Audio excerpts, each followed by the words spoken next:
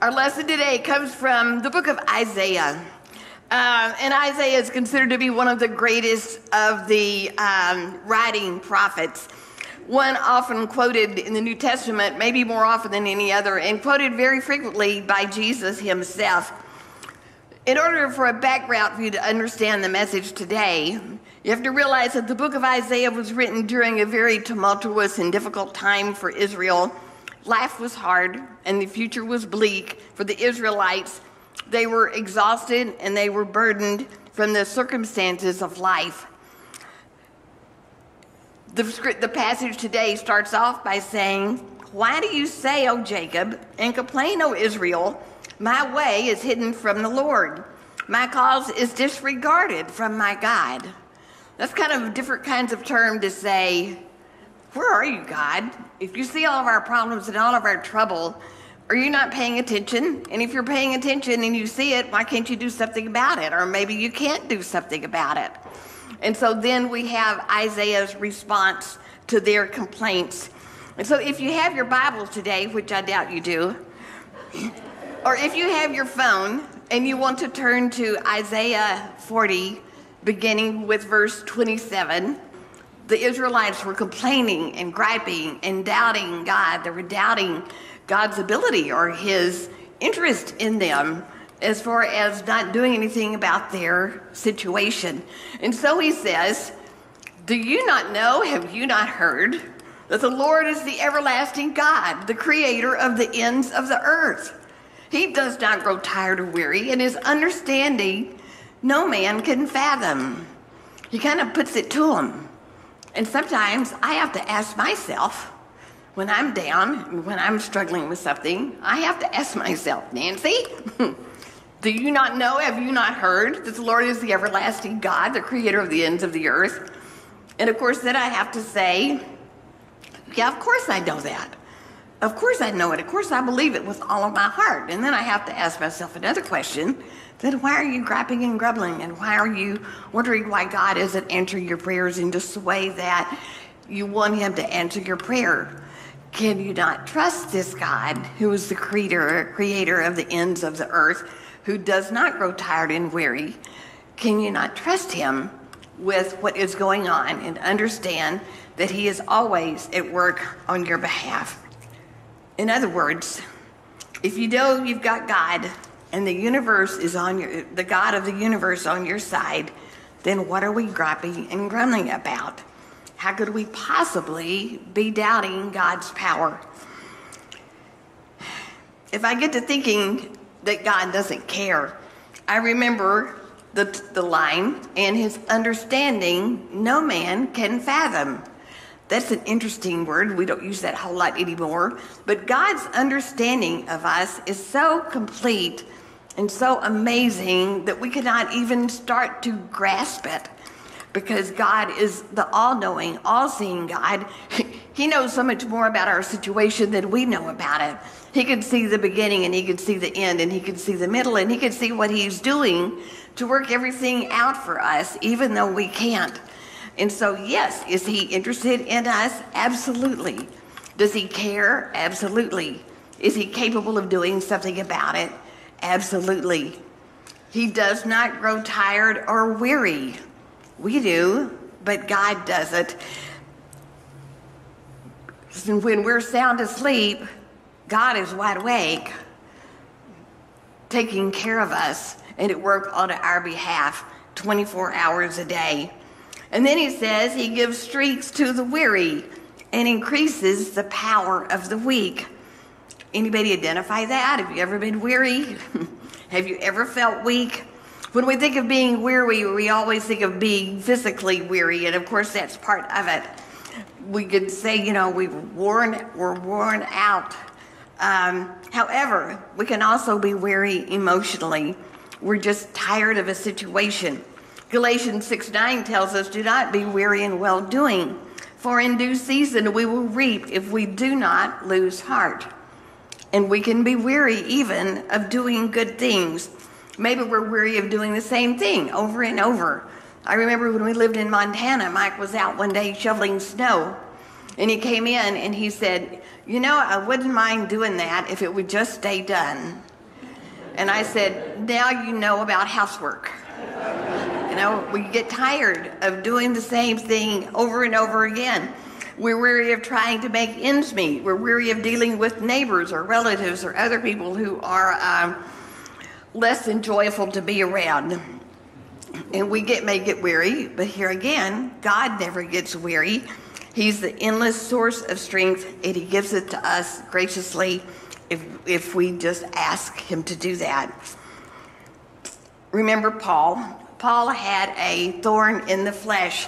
He said, to keep me from becoming conceited because of these surpassingly great revelations, there was given to me a thorn in my flesh, a messenger of Satan to torment me. A messenger of Satan to torment me. Those are strong words. He didn't specify what his thorn in the flesh was, and of course we've always wanted to know. Some theologians surmise, and I've heard that he had some kind of eye problem, that his eyes oozed some kind of gunky stuff. I don't know where they got that, but that's one of the theories. Others think that maybe his thorn in the flesh was people or a person. And for sure, we all know that the Jewish leaders followed him around doing everything they could possibly do to keep him from preaching and teaching the word of Jesus. So he could have been referring to them. Others think, because the scripture says, to keep me from being conceited, he gave me the thorn in the flesh. In other words, with all of Paul's, if I ever wondered, with all of the revelations that God gave to Paul, and with all of the leading and guiding one-on-one, that Paul might have fallen into a typical problem of being prideful about it. It would be pretty human for him to do that. Well, I'm more holy than the rest of you because look what God has told me. So maybe the thorn in the flesh, some people think, might be his struggle with pride and not being as humble as he would like to have been. We can identify with all of these. We become weary of dealing with health issues. We get tired of people who are a burr in our saddle. And we all have temptations to sin that plague us. But God does not get tired or weary. Paul said, 3 times I pleaded with the Lord to take it away from me, but he said to me, my grace is sufficient for you, for my strength is made perfect in weakness. I love that scripture. I use it all the time. When I am weak, then God can be strong in me.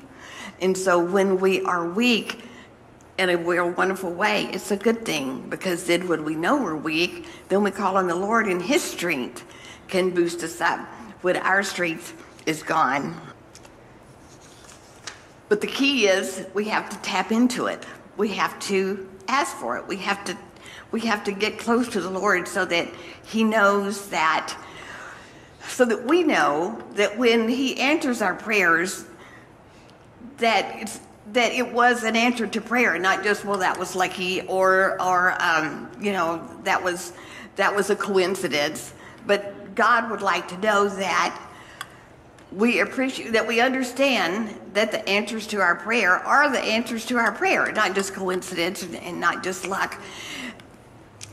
I remember I heard a story a long time ago about a pastor who was having a big revival. He had some big speaker who was coming, and he knew his little church wasn't going to be able to hold the big crowd that was going to come. And sure enough, during the revival, just scores of people came, and there wasn't room in the church. People were standing in the aisles. They were standing in the background in the lobby. They were at the windows, peering through the windows, because there was no place to sit. So not too long after, the pastor died, and he went to heaven, and St. Peter was showing him around heaven. And they came to this warehouse that just had thousands and thousands of chairs. And the pastor said, wait a minute, I had this revival and I needed chairs and I couldn't find them. And you had all these chairs. Why didn't you send us the chairs we needed? And St. Peter said, you didn't ask. And I think sometimes we have the same problem. We don't ask. James 4:2 says, you have not because you ask not.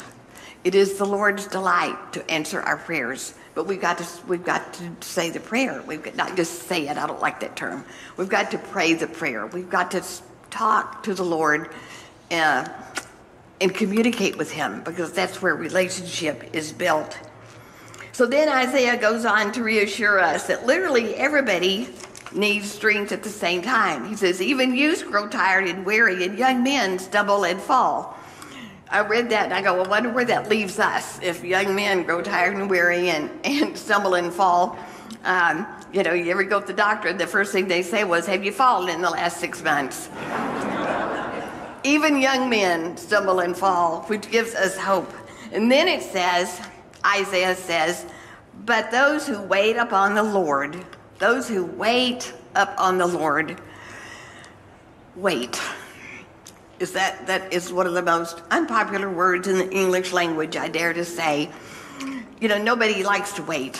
You're driving down the freeway, you come up to a signal light, and immediately you start doing the deal about, which line is shorter, this line is shorter, but it has a bus in it. Maybe I better get in this line so I can take off, 3 seconds sooner than the other line.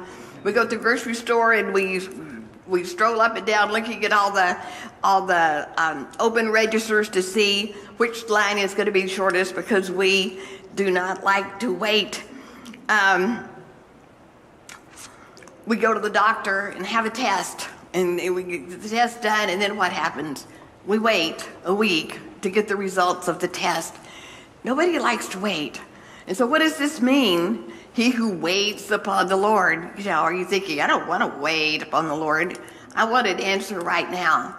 Well, the King James and the New King James translate the word wait, but the NIV and a few others translate the word hope. And still others transferred the word trust. And I think maybe all 3 words together kind of give a whole picture of what God is asking us to do. It's not that we pray and expect an answer immediately, although sometimes it may come. But those who look expectantly toward the Lord, you pray and you keep praying for as long, and you keep expecting and knowing and trusting that the answer is going to come. That's what he means by those who wait upon the Lord. And then it says, those who wait upon the Lord shall renew their strength. They shall mount up as wings like eagles. Now, what is that all about? I did a little research about eagles that I'd like to share. One of the amazing ones is that the wingspan of an eagle is like 7 feet. 7 feet. Can you imagine? 7 feet is the wingspan. Eagles mate for life when they're about 4 or 5 years old, and they build nests together. And the nest they build, a typical nest, is like 2 to 4 feet in diameter, and it's 2 to 3 feet deep. Huge. And because they mate for life, they keep building to the nest, and it gets bigger and bigger. Females are larger than males. I don't know what that signifies, but that's just what it said. Their eyesight, I like this one, their eyesight is 4 to 5 times better than our eyesight. They can see like 2 miles away. They can see prey 2 miles away. And I can't read the box, the instructions on the box. So they're probably more than 4 or 5 times my vision. Amazing. And this is the one that really got me. They can soar to heights of 10,000 to 15,000 feet. We lived in Denver for 5 years, and I learned that a mile in the Mile High City is 5280. And so if they can soar 10,000 to 15,000 feet in the air, that's 2 miles or more than 2 miles. And you think, how do they do that? How do they breathe up there? God has gifted them with some kind of transition where they can breathe in that very, very thin air, which comes in handy, as in a story I'll tell you in a minute. You notice that eagles soar effortlessly, allowing the wind to propel them upwards. They just seem to float in the air. Most other birds flap their wings, When you see a flock of geese flying over, you notice that they are continually flapping their wings to keep them up and to keep them moving forward. By the way, do you know why when you see a flock of geese go over, do you know why there's always one, they're in a V, why one side of the V is always longer than the other? You may know? There's more birds in that line.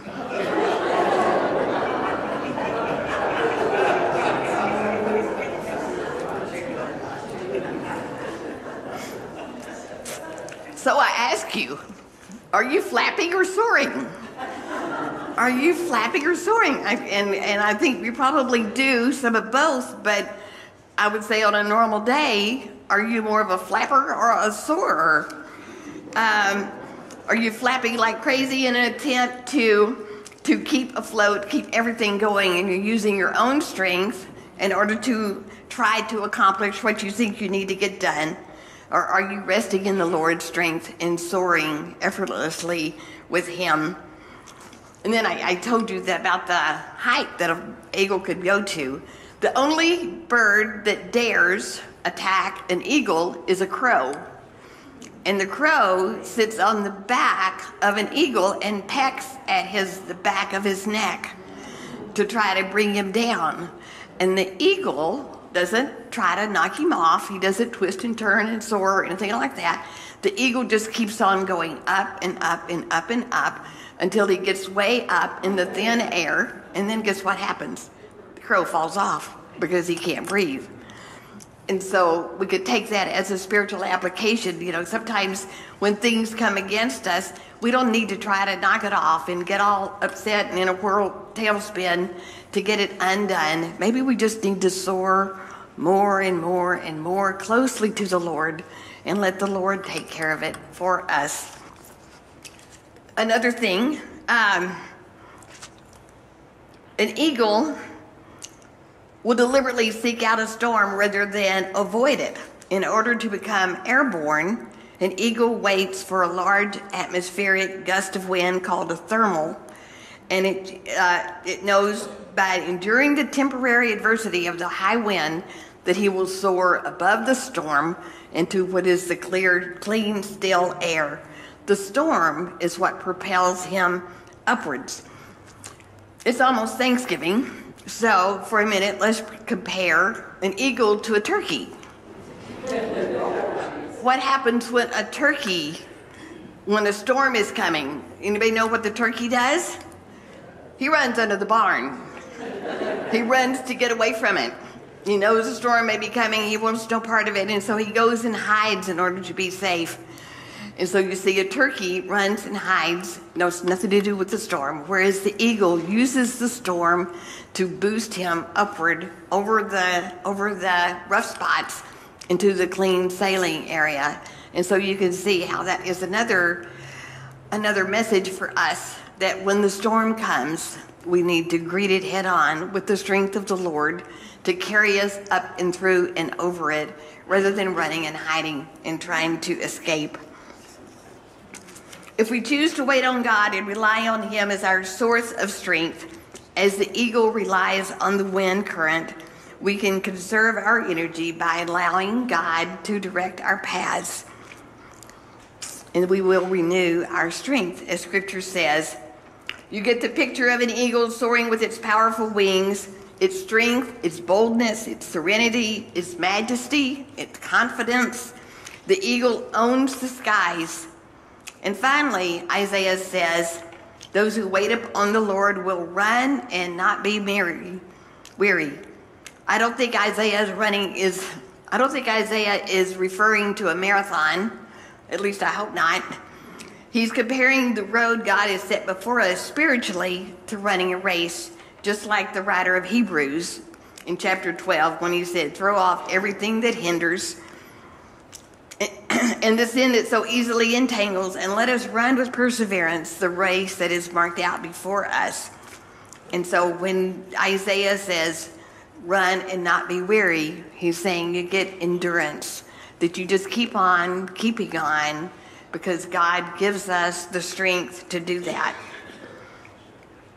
And then Isaiah says, we will walk and not faint.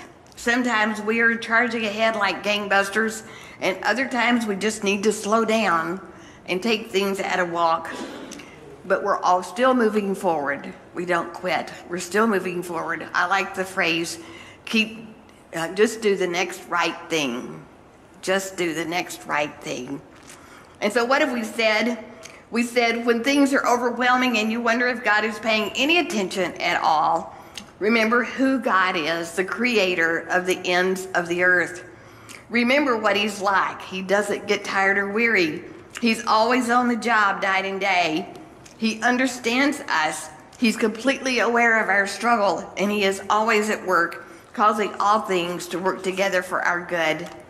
Remember that when we wait and hope and trust in the Lord, that he can cause our storms of life to propel us to new heights with him, in just the same way that the eagle uses storms to launch him into the air. Stop being a turkey and start being an eagle. Stop flapping and start soaring. So how do we soar? While we wait on the Lord, we trust in the Lord and hope in the Lord in complete confidence that he is always at work in our behalf. And sometimes we need to remind ourselves. And when you start to doubt that the Lord knows, understands, and is at work for you, ask yourself, do you not know? Have you not heard? The Lord is the everlasting God, the creator of the ends of the earth. He does not grow tired or weary, and his understanding no man can fathom.